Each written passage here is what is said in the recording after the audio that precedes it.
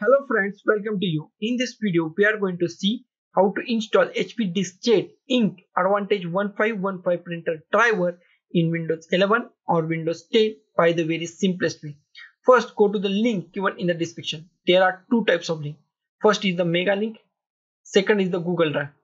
Just click on any link. If your machine is 64-bit, then click on the 64-bit link.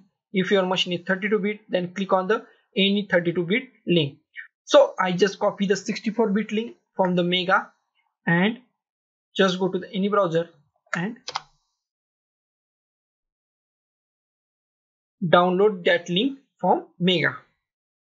Show all, show in a folder, drag this folder to desktop, close this.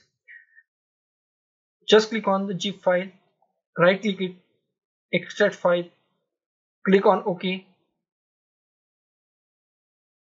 Here is our driver folder and here is our drivers.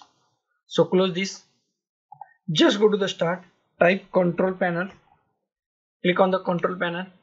Just go to the devices and printer at here. Click on add a printer at the top. Here just click on the printer that I want isn't listed. Here click on add a local printer or network printer with manual settings. Click on next. Here click on any USB port, USB 001, 002, 003, 004, any USB port. Next.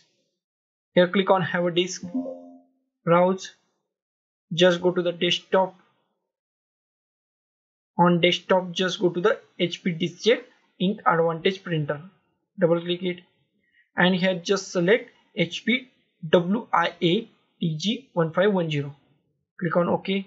Here is our HP Deskjet 1510 series. Okay, click on that. Next.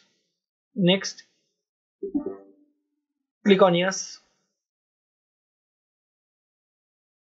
If you want to print a test page, then click on print a test page, then click on finish and check if your printer is installed or not. So our HP Deskjet 1510 series printer is installed on our Windows 11 or Windows 10 operating system.